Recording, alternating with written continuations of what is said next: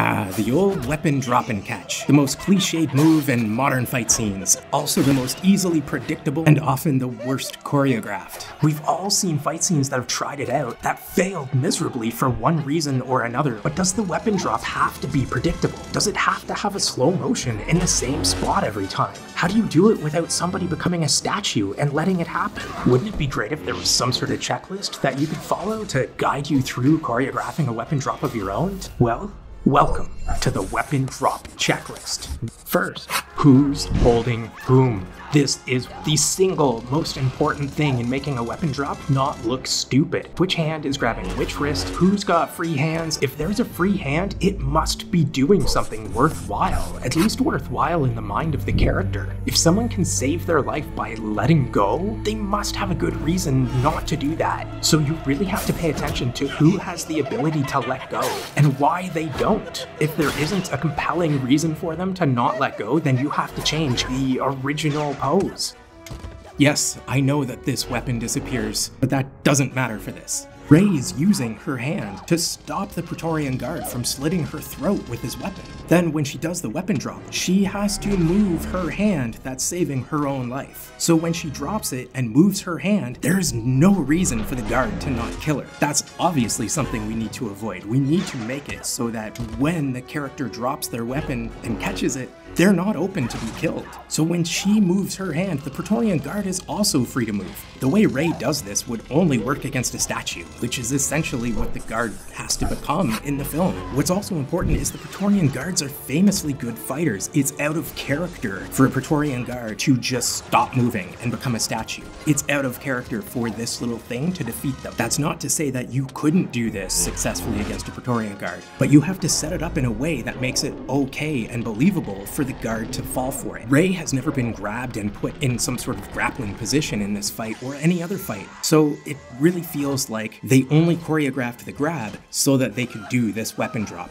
You don't want it to feel for the audience like the good guy had a move and you thought, okay, let's just get something that the bad guy does to give us an excuse to do that move. The person who wins the fight needs to use that move for a reason, and the person who loses that fight needs to have gotten into that position to begin with for a reason. The reason of so that we can do the weapon drop isn't good enough. In Game of Thrones, Arya Stark uses this move to defeat the Night King, but the Night King, like a Praetorian Guard, basically just becomes a statue and watches it happen. This is a cool shot, I like the framing, but you see his eye watch the knife, and even in this shot you see his head lean forward. He literally just watches himself die. And the thing is, we can't say that the Night King is too slow, that Arya is too fast and too sneaky for him, because the Night King was perceptive enough to know that she was coming up behind him, and fast enough to completely turn around, grab her throat and the stabbing arm. That takes some precision right there. So he is obviously fast enough to do anything about this happening. But most importantly here, who's doing the grabbing? The Night King is grabbing Arya's arm, and he's also grabbing her neck. He's doing all of the grabbing, which means he's the one with free hands, essentially. As soon as she drops the knife, he has the power to get out of that position. He has all of the power to let go with either hand or both hands, and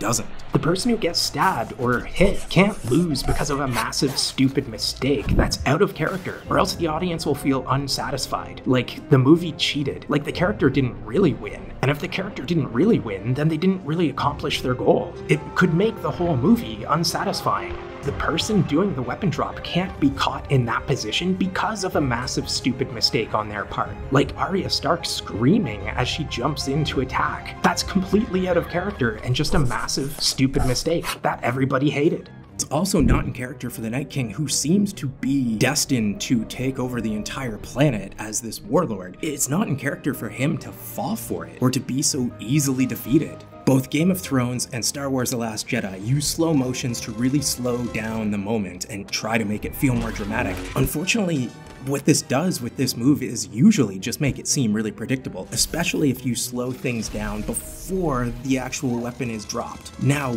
we're spending the whole time watching it happen. We're watching the Night King die or the Praetorian Guard die, wondering why they aren't moving when the whole time we're thinking, okay, move, okay, move, okay, move. Personally, I'm not a fan of using an isolated shot of the weapon being caught because it slows things down too much. It gives the audience too much time to predict what's going to happen, which I don't like. But this isn't about camera moves, this video is more about the actual fight choreography, so we're gonna gloss over camera movement for this video. Here's Far Cry 3 and Vaas getting killed. He blocks the knife, and he's got a free hand. Both characters have a free hand. So when the protagonist drops the knife, Vaas can catch it just as easily as the protagonist. He can do anything, but he doesn't. He just stands there. An important note, though, is where Vaas is looking. Where your characters look tells the audience where to look, so while he's looking at the knife, it looks like he's not thinking of doing anything. He's not looking at the protagonist, he's not looking for something to grab, he's not looking for an opening to strike, he's just staring at the knife and holding it there. The pose is just being held, and, well, since we're looking at the knife in its first-person point of view, everybody's just staring at the knife, which means we're all just waiting for something to happen with the knife. So even if the moves in the choreography don't make the next move predictable, where your characters are looking is something that needs to be taken into consideration as part of the choreography, because where they're looking tells the audience what's coming next or tells them where to look. If you want the audience to feel that this was a sly, clever move by the character they're cheering for, you need to make the audience look somewhere else, so that when it happens, they're surprised and they think, oh, that was cool, I actually didn't see that coming. In the show Titans, Deathstroke has a fight with Wonder Girl, and this is where we're going to talk about establishing a pattern for the moves that they do. From the point where they lose their weapons, every single thing they throw lands. There are no blocks in this whole section of the fight until she blocks the knife that he pulls out. At least they didn't do the weapon drop on this first block, because then it would have felt like the only reason they did a block was so that the weapon drop could happen. But it really kind of is the only reason it happens, because while this spot isn't where the weapon drop happens, it's the very next move, which is also a block.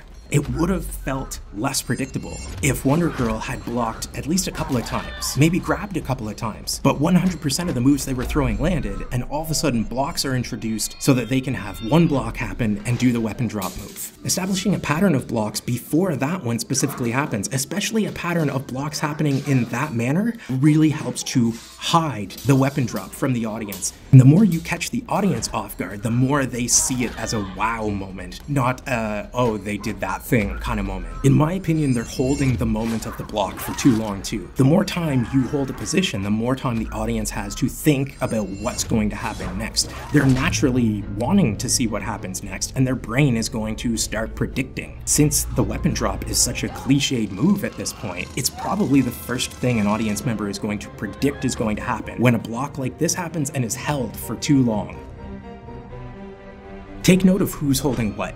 Wonder Girl is holding the arm with the knife, so Deathstroke does need to do something. Dropping it makes sense for him to be able to use the knife, but the hand he catches it with is being held by Wonder Girl. So in order for him to get it, she has to just let go, or hold his arm in place but let him move it around freely? It doesn't make sense that he's able to move his other arm to catch it, because Wonder Girl is in complete control of where that arm is. What I do like about this fight is that she uses an X block, which uses two arms to block the knife, and then pays the price for it by getting her wound squeezed. So the next time she blocks, she does it with only one arm. This shows adaptation and intelligence in the character, which is fantastic.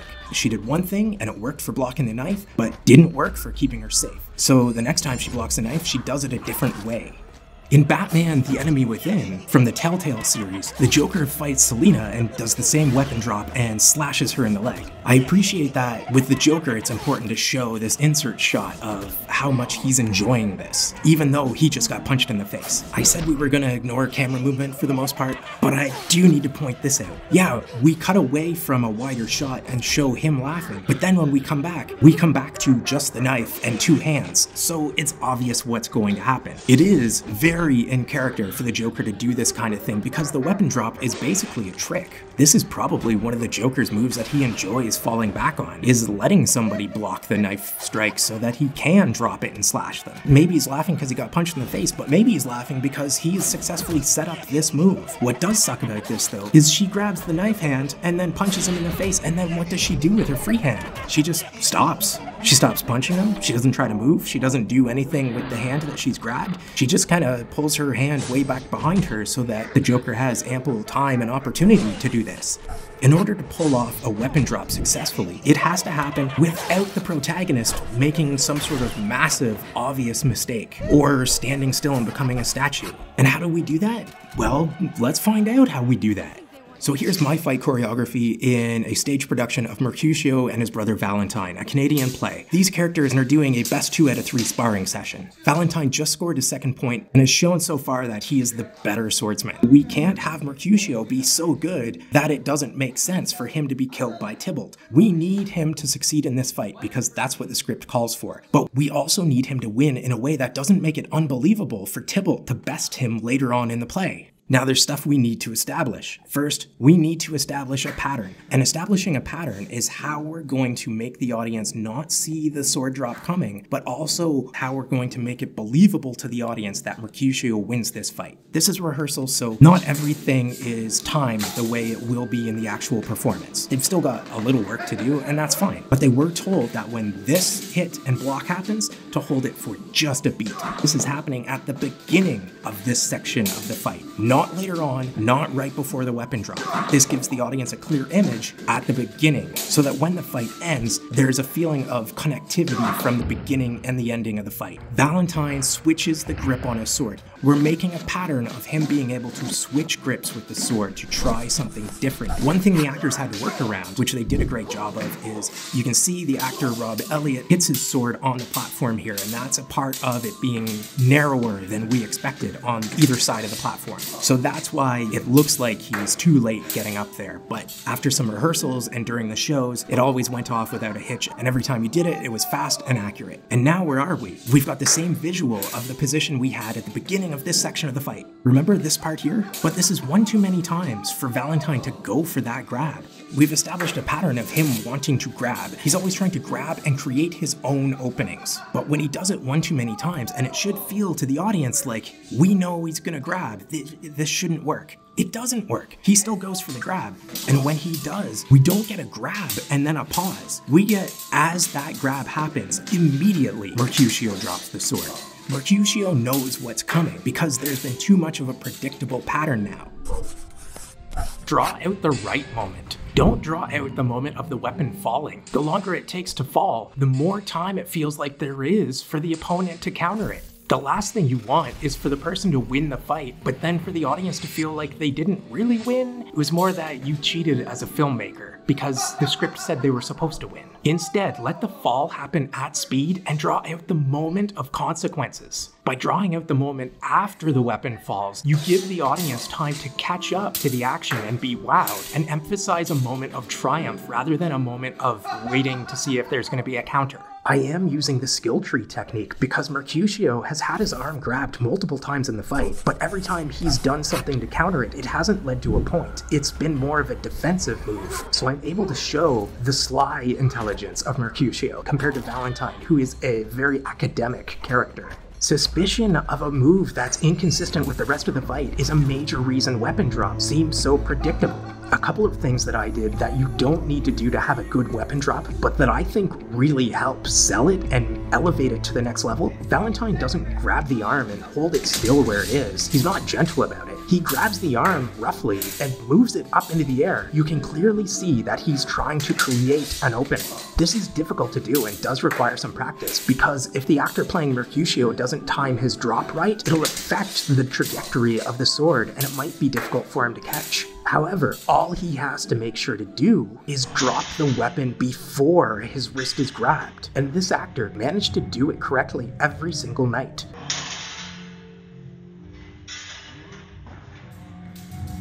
But what's Valentine doing? He goes for the grab, and he's doing his own thing.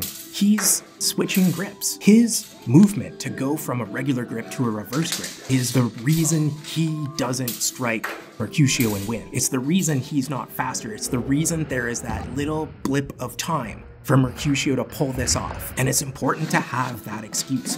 Since there's no pause at the grab, Valentine doesn't have the opportunity to let go of Mercutio's arm and do something else with that hand. By the time he would do that, the weapon drop has already happened and hit him. He's actively doing something the whole time. He's lunging in, moving his arm, and switching the sword grip all at the same time. So when the audience is watching the things Valentine's doing, expecting him to do the next move, and it turns out that Mercutio is the one doing the next move and he gets it, it seems that much faster. Look at these lines for this final position. If you think the checklist worked and you want it for yourself, I put a link to my own checklist in the description, so go ahead and download it. And it's more than just the list, I also expand on some of the ideas. If you want to learn more about the skill tree technique, click this video here. And if you didn't notice all of the gorgeous parallel lines in the final position of the fight scene, then you need to check out this video about using lines in fight scenes to create a sense of aesthetic beauty.